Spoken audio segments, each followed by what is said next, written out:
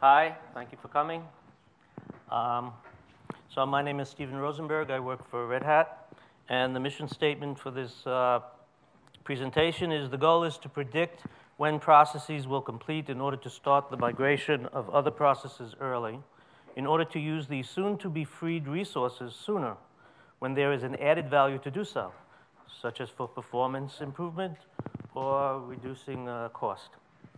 So when discussing process migration, I am referring to the migration of virtual machines and the processes that run on them as a self-contained unit. So the topics we'll cover are load balancing, fault tolerance, scheduling, types of solutions, live migration, and predictive analysis. So when you want to load balance, you can see this is like a round-robin approach, where VM1 will go on host 1, VM2 will go on host 2, process 3 will go on host 3, and then 4 will start again on 1. We want to prioritize, however, and add priority based upon urgency. So we'll use even distribution within categories. The categories will be urgent, high priority, neutral, low priority, no importance. So what could go wrong? Well, things can go wrong. So we have fault tolerance. Network elements can fail. Hardware resources can fail, and/or other resources, OS, BIOS, kernel failures, and process failures. So one solution is redundancy. So you can have two hosts. They're exactly the same, but one is active, one is passive. You can have multiple network connections. So if one fails, the other one is still viable. You have multiple storage items and a lot of different connections. And what does it equal? High cost. So the idea is to reduce the cost. So schedule dispatching concepts. You have a process on a queue. The queue can be a regular queue. It could be based upon time. It could be based upon priority, and it can be sorted in any kind of order. And basically, the idea is you want to be able to schedule process 8. And so the round-robin approach, even distribution, you started on host 2. And then process 9 will start on host 3. But what if host 8 needs 2 slots? Well, then you could use smart loading concepts and try to move 6 to host 2 so that you can fit process 8 into 3, but then there's no space for 9. But if you know that process 5 is only going to go down after a certain period of time, you can start the migration early by predicting and move 8 to host 2 while the other process is completing. And you can move 9 to host 3, and you have a more predictive balance. So that's the concept. So scheduling, the ability to launch processes based upon needed resources. Monitor the amount of resources each process utilizes. The types of launching scenarios can be, of course, initialization, as we covered, migration for maintenance. The hard drive needs to be upgraded, or the operating system. You need to first migrate the processes before you bring the computer down. Rebalancing, migration to another host to take advantage of freed resources. And fault recovery, migrating after system processes or failures. Well, hopefully, if you can predict a failure, you can migrate earlier. OK, so policy units, attributes of scheduling.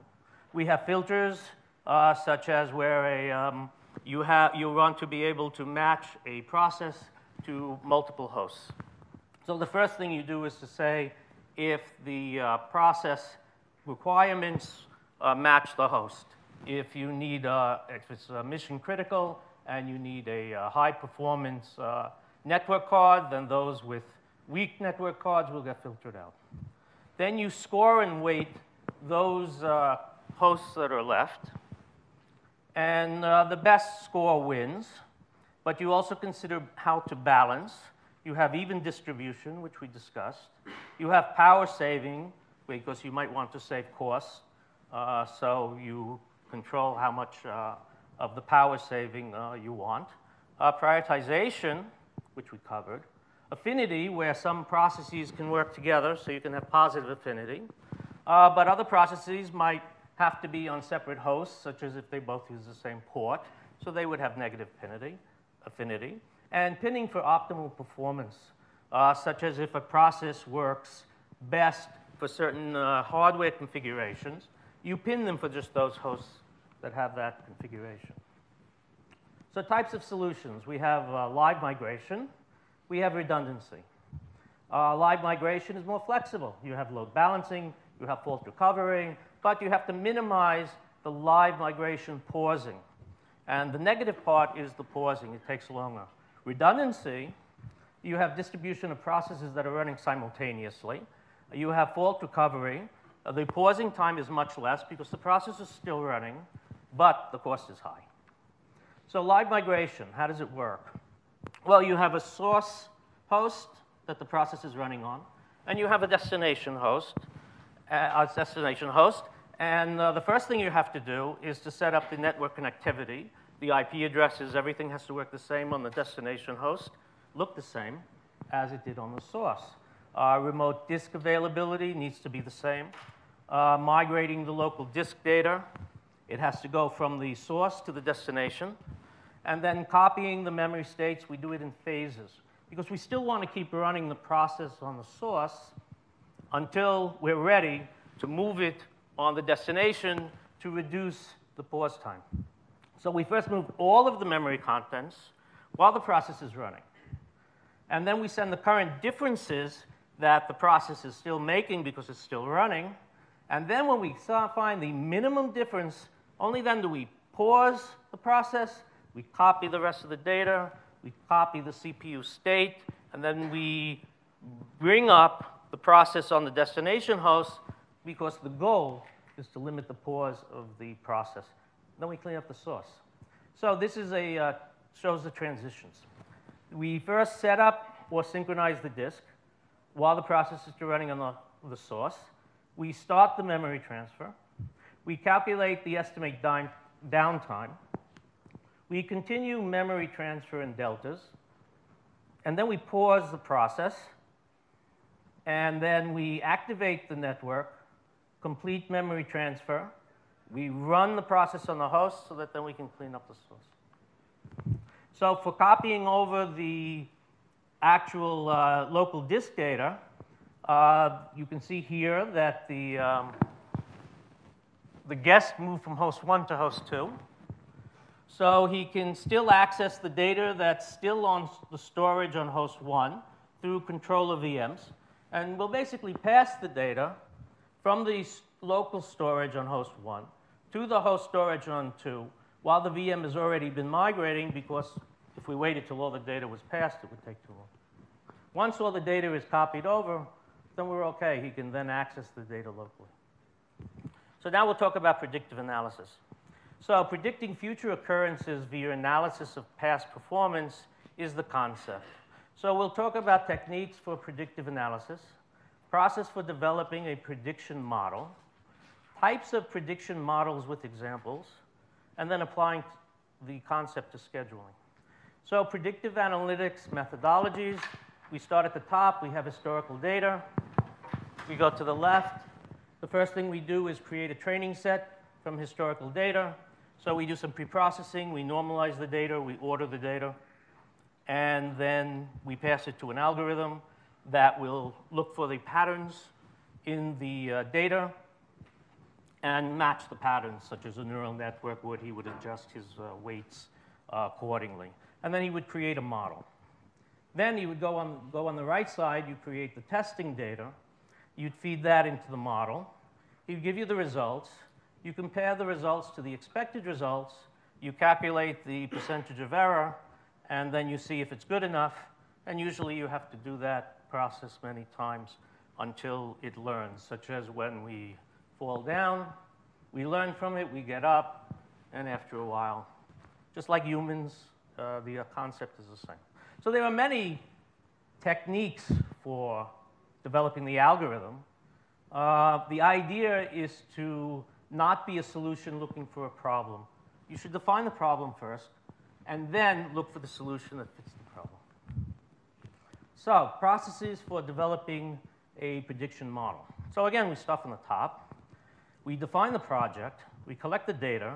We analyze the data, we validate the data, we create a model, as we showed, we deploy it, we monitor it, we see where we are, we redefine the project, and we do it over and over again until we get it improvement after improvement, and until we get it right. So the types of predictive models and examples support for vector machine model. It's a classification model to predict a category. So examples are stock price increases or decreases. For predicting quantity, we can use regression. Examples are predicting a person's age based upon height, weight, health, and other factors. Detecting anomalies. It's normal behavior classifications versus exceptions, such as money withdrawal anomalies.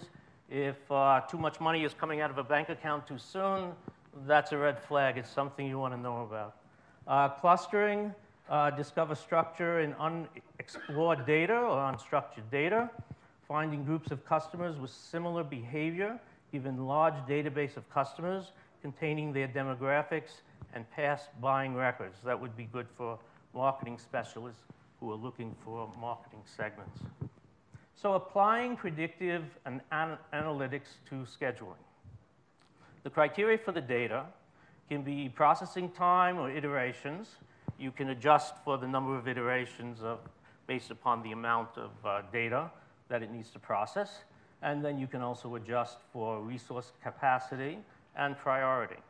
The percentage of resources used, adjusted for capacity and priority, and adjustments for anomalies when calculating averages, and I can talk about that as well. So some ideas, we can take selective techniques applied for other scheduling applications, such as combining regression-like modeling and functional approximation using the sum of exponential functions to produce probability estimates. And that would be combining statistical with mathematical techniques. Others, such as machine learning and advanced mathematical models, that would be using more AI combined with mathematical models.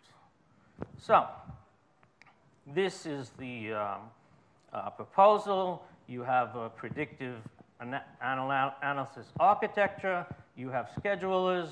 As we said, you have various parameters to consider: the CPU, memory, storage, networking, and the scoring. And of course, you have an example for distribution. What's new? You have a historian. The historian collects the data. He collects the metrics. It could be from logging. It could be from other places the scheduler can provide. The predictor then reads that historian. It does its predictions. And then it passes suggestions to the scheduler, such as, hey, this process is going to go down soon, and another process needs the resources. Let's migrate. So tracking historical data, the time each process starts and terminates, the resources used by each process, the time each process uses to migrate, the time or iterations that memory or disk transfer occurs per slice. So these are the considerations based upon analysis. If early migration can proceed, when early migration shall start, error correction, anomaly detection for accurate results. So anomaly error calculations and methods for consideration in order to narrow down the results and get more accurate results. You can use statistical techniques, calculating the percentage of error from the mean, and eliminate results outside of the threshold. You could be fancy and try to use signal processing techniques, smoothing, filtering to eliminate the glitches. You could try to use machine learning techniques to analyze the patterns and categorize between normal and out-of-range behaviors. But again, the solution should fit the problem. Thank you. I'm flattered. Thank you. Any questions or comments? Or thank you. Okay. Yes. Has this already been implemented, and if that, in which version? What version of what? I didn't hear. You were referring to a version. Yeah, well, it's not. This is a proposal. Okay. It's not implemented. There are pieces, The whole idea was to give a presentation that would show what we have and what can be done. Okay.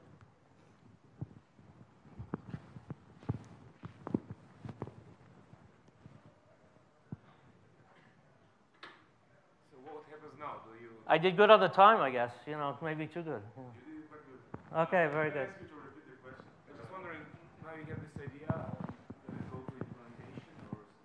Yes, well, you have my email address. Anyone who's interested in this, they can contact me. We could, you know, do something, move it forward within Red Hat, within a community.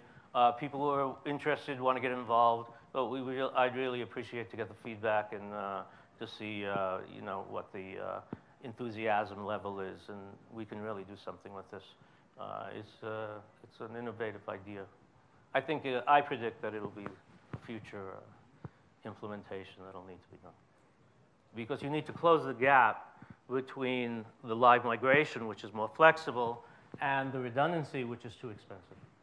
And it's all about reducing the cost for the customer. That's what he cares about.